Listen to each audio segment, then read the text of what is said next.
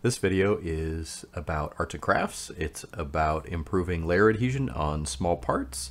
It's about producing parts in quantities and how to set all that up within your tools. For today's purposes, I'm going to use Fusion 360.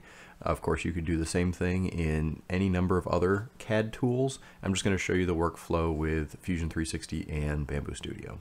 I haven't seen this technique for packing lots of parts on a build platform and making sure that they print well, have good layer adhesion, but they're also very easy to get off of the build plate and post-process, and you don't have to do nearly as much cleaning for a Brim or what have you. So I'm going to show you exactly how to go about setting this up and utilizing it. For today's purposes, I'm going to use Fusion 360 and Bamboo Studio to demonstrate it, but you could use the same idea in any CAD program that you want to use. So we're going to go through that, and I'm also going to show you some arts and crafts. Let's get into it. So with Fusion, I've imported STLs in the past, so this time I'm going to import a step file, which tends to have more detail than STL files. And most slicers these days support step files as well. So we're here within a project that I've set up called Working with Step, and we're going to upload. Let's select our files, and we're going to get our step file. And this is where we want it to go. We want it to drop into this project. You can add additional files. You can drag and drop. So we're going to go ahead and upload. And then it needs to think about it. So we'll accelerate this. Okay, so you've incorporated it and you can bring it in. However, with what we're going to do, we're going to want to edit it. So I need to change it to editable. Which kind of sounds like edible, but here we are. Double click. And here's our part. One of the things that I'm not a huge fan of is because of how I designed this, the 0 of the z-axis is actually at this top plane, and I really want it to be at the bottom. All right. If we hit document settings, we'll see the units is in meters. We want it in millimeters, so we're going to go ahead and change this. I think meters is not uncommon for a step file. Move. This is a very strange axis. No, okay. All right, so we're going to go up 10 millimeters. Nope, it is not the z-axis. All right, well, pick your axis. Let's try. That was not what we want. That's not what we want.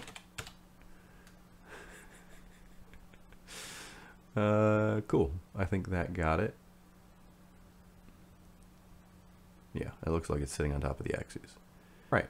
So now we have it set up where we want. This is the z-axis of the. It wasn't the z-axis of the move, but it is the z-axis of the part. So that's great. So we have this as a step file. We can create sketches. I'm going to create a sketch nailed to the bottom of this thing, and if you wanted to, you could create a sketch like so, finish sketch, and then you could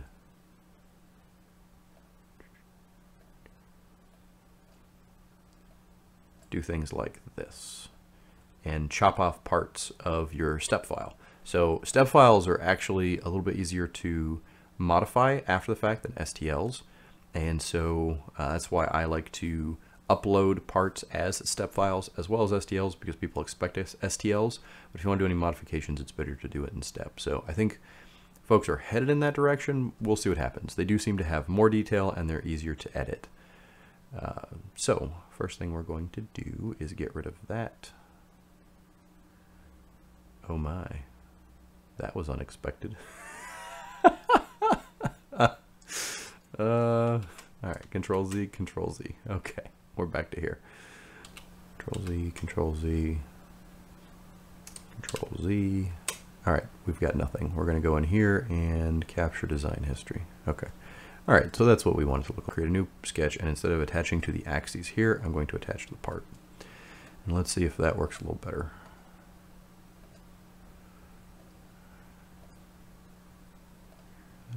Yep, so now I can reference to the part because it's attached to the bottom of the part.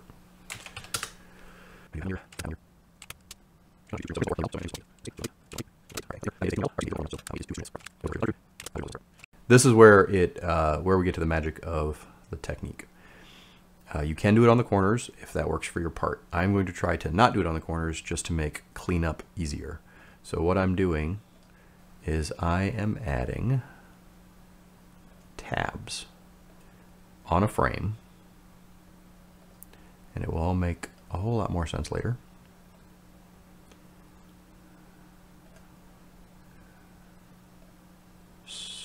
Okay, there we go. We got some tabs, and what I'm going to do here, 0.8 works for me.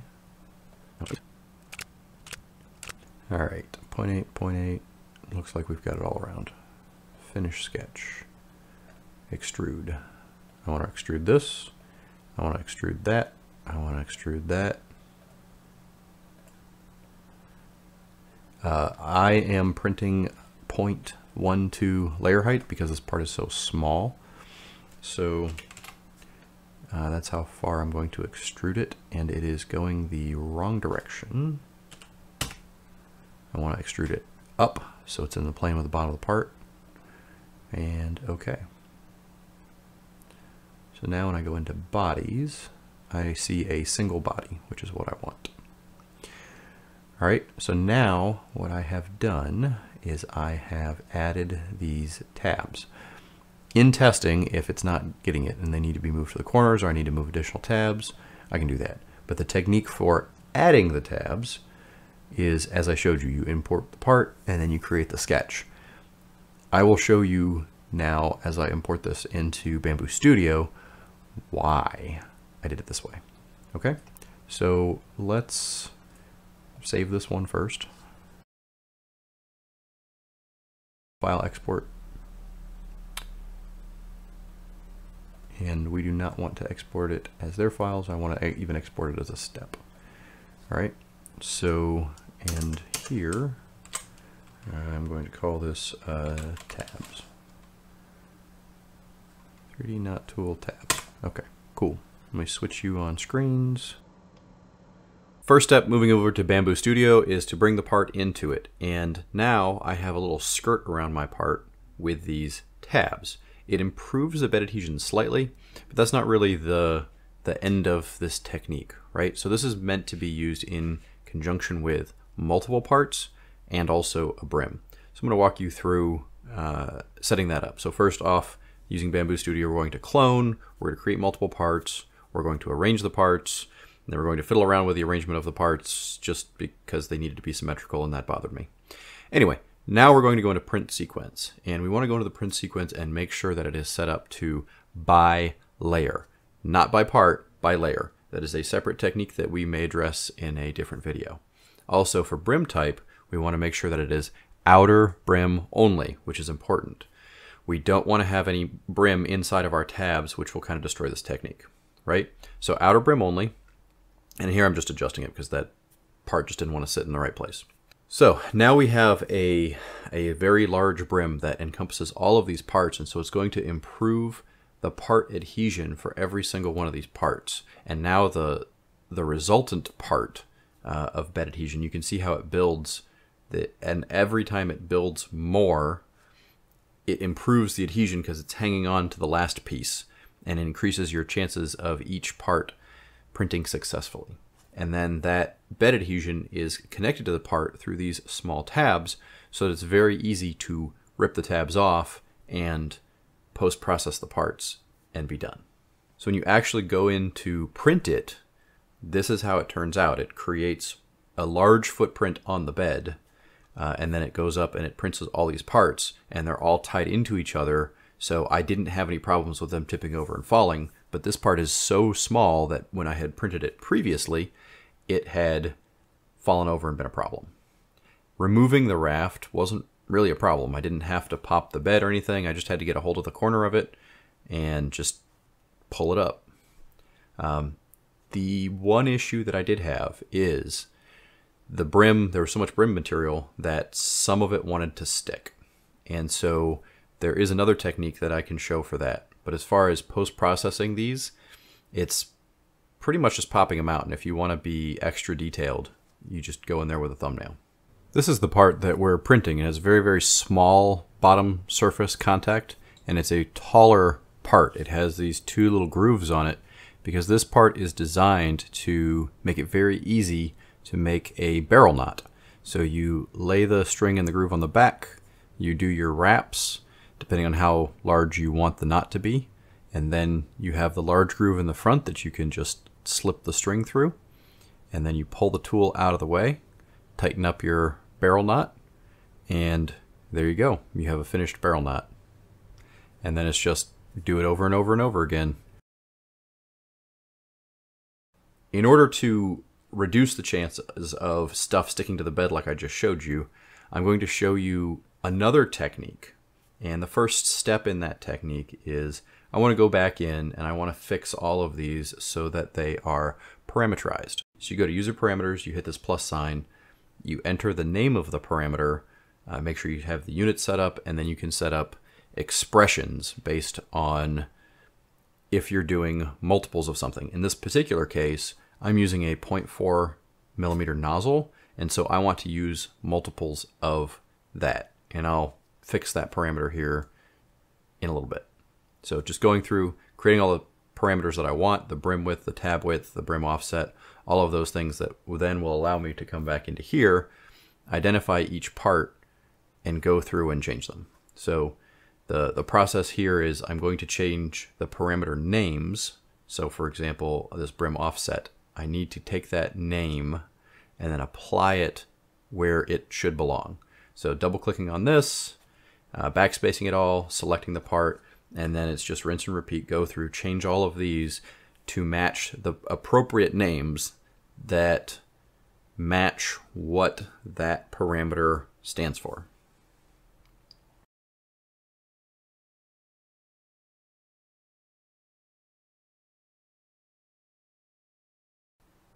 For the tabs, I wanted to keep them to just 2 nozzle widths, right? So this is a 0.4 nozzle. So I'm changing all of these to be, or trying to change all of these to be 0.4 nozzles times whatever width it is that it should be, right? And so I actually want it not 12, all right? Fix it. It's supposed to be 2. Come on, man. There we go. So now we get 2 nozzle widths, which is very small. It'll be strong enough to hold, but it'll pop off and be easy to post-process, which is the whole point behind this. So I'm just going to jump in here and change this, right? But it's such a small change, it's not obvious. So to show you how that really works, I'm going to make it a ridiculous change. And now, there you go. See, entering one number fixes all 4 sides, which is so much more handy and convenient. And it makes doing this much easier. So I really encourage you to set it up with parameters from the very beginning and save all this rework. So now I'm going to go through the process of modifying this base to give me a little bit more structure. In order to do that, now I'm going to create new parameters which make it easier for me to make these modifications and edits from the very beginning so that I can adjust things as I want as we move along. I'm creating new parameters here, the brim thickener width and brim thickener height, and I'm changing them as multiples of nozzle width or layer height depending on how I'm planning on printing them. So that would give me the ability, if I decide to print at a different layer height, to change those parameters. So we're just going to fast forward through putting all these things in place, and then the idea here is by creating a slightly thicker brim, it will have a little bit more structure to it, and while you will use more material, it'll be easier to pull up. The other thing is, which I'm going to show you here in a minute, is this technique can be you create a single part and then you use your slicer to lay it out and add brims. However, you can also design it in the CAD program and make it a single part. So the CAD program will see this as one single part. In order to do that, once you get all your parameters and adjustments correct, then you pattern it out. So I've created a pattern here. I selected the primary axes. This pattern in Fusion allows you to go in two different directions. So I'm just using the sliders, looking at the overlap to make sure that there is enough overlap that it will print as a solid piece and there won't be gaps in between them. So here's a simple 3x3 part, and what I've done is now the brim is actually 2 layers high, the tabs are only 1 layer high, which will make them even easier to break off. And then the last step of the design is I designed just a tiny little nub towards the bottom in the corner that is extruded out, prints up, and then it makes it easy to pull this part off of the build platform with. And it worked very well. This came off completely cleanly from the build platform. I exported the entire file as a step file, so that included all of the bodies, and it was just an easier way of doing it versus pulling out the STLs together. So dropped the step file here, reoriented it within the slicer because I wanted that little tab to be forward just because it was easier to access, although it's a removable build platform, so it's not required. But that's how I oriented it, so it was facing forward. After slicing, these slicer settings are essentially the same. There is still a brim here, but I narrowed it down to minimal, so there's almost no brim at all. And you can see how this will print as a single part. Instead of building up each part, it does the entire frame and then it goes in and does the parts, which is a little bit different from how it does when they're all individual parts.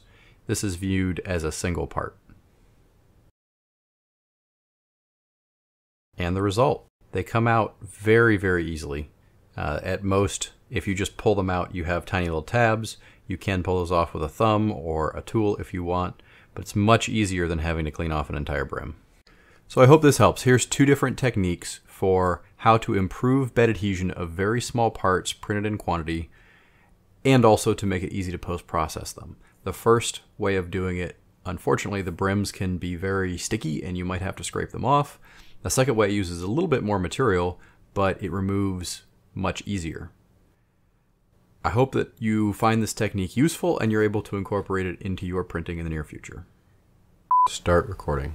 All right, we're there. What was I going to say? Printing Do not disturb.